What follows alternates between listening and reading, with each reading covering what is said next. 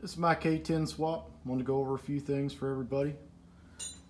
First of all, that's 5.3, the 4L60E transmission. To start with, I use Dirty Dingo engine mounts down in the bottom there. Also used LS3 manifolds, so did not have to modify the frame rail. That air conditioner is off an 89 S10 4.3.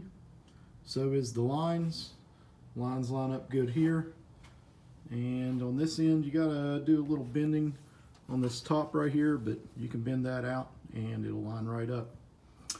The vent hose I hooked in right here, and that's where the old heater core used to hook into. This is the radiator out of the 85, and everything else is out of the 2005. Over here I did a couple things. One, this truck is dual tanks. To make the dual tanks work, I put a little pump in the back by the tanks, electric pump. That electric pump is tied, comes up and pumps into this G-Surge tank, and the G-Surge tank goes over to the LS with that nice braided AN line, and it also has a return that comes back to it. Another thing I did up front here, mounted my fuse panel right there. ECM is mounted right there. That's a Dirty Dingo mount, and I've just got some all thread holding it up, and the all thread is covered with some black tubing to make it look a little better. I did move my battery to this side. You can buy that bracket from LMC. It's really cheap. Back here in the back, this is where I mounted my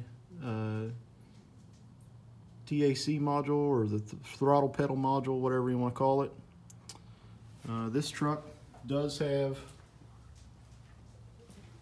everything in it. Works pretty good. I wired my check engine light to the choke. As you can see, the fasten seatbelt light comes on. You put it in four-wheel drive, that light comes on. And the other light there is just the brake light. Pretty easy there. To make all those work, I just put a relay in for the four-wheel drive, used a switch from a 98. The choke or check engine light, I actually cut the wire on the back of the connector and tied right into it. I believe it was a dark blue wire. Cruise control on this does work as it should. Pretty simple hookup. There is 4 wires. If you have a power probe, you can find the hot wire, which is a pink wire, and hook power to it, and just turn these on and off. I believe the on is a gray wire, and the set is a blue or green, and the resume is a blue or green. Anyway, you can hook those right up straight into your LS swap.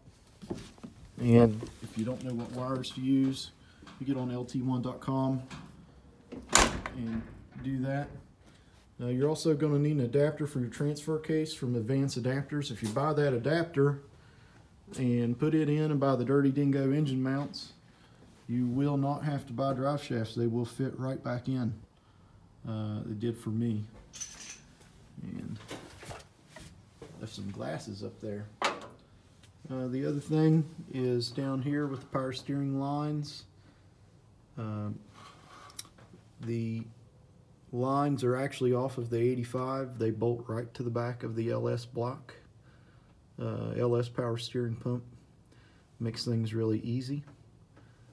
I think that's about it, guys. The swap's not that difficult.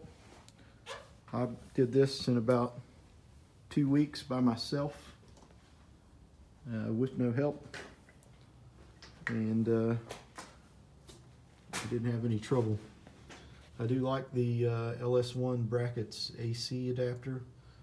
However, I did have to shim the tensioner pulley out just by putting a washer behind it. A couple other things on the wiring harness. Hooking the wires up for this is really easy. What you're going to want to do, keep your original harness intact over here. And really, you don't have very many wires here at all. It's just this top group. Your purple goes to your start wire. Your pink is going to go to your key on. And your red wires there, you're going to want to hook them straight to your battery, and that'll make your alternator gauge work. After that, you've got a green wire that's going to run over to your temperature sensor. I bought a temperature sensor that has a third wire on it. That temperature sensor allows you to plug in the ECM to it, and also allows you to run your gauge inside the truck. Same thing with the oil pressure gauge. I bought an adapter that goes down by the oil filter, put that on, and screwed my factory 85 gauge into that. So what's cool about this truck is when you get in it, start it up, all the gauges work just like it did in 1985. The air conditioner works just like it did in 1985. Everything works. Four-wheel drive light. Everything's not a bad truck. It's my little square body. I bought this thing with a bad engine, but painted like this for $5 grand. So I got $2,000 in the swap. I know that's kind of pricey, but I did buy my swap from a company called Mars Performance, or I'm sorry, it's Mars Junkyard, I guess, in Akron, Ohio. Reason I bought it there was because they give you everything you need. You get the motor, you get the ECM.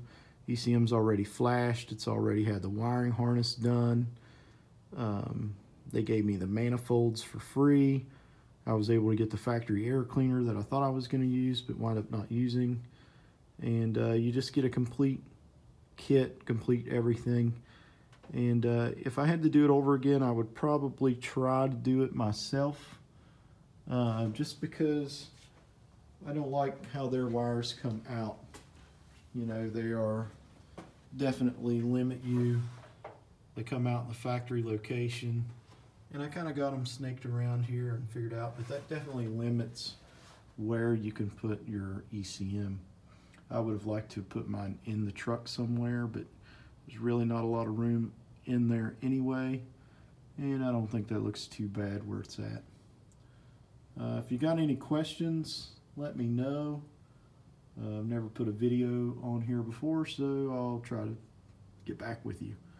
But I'll probably shoot you my email address, tell you everything I used, but you can do this swap really pretty easy, and it'll make your square body a blast to drive.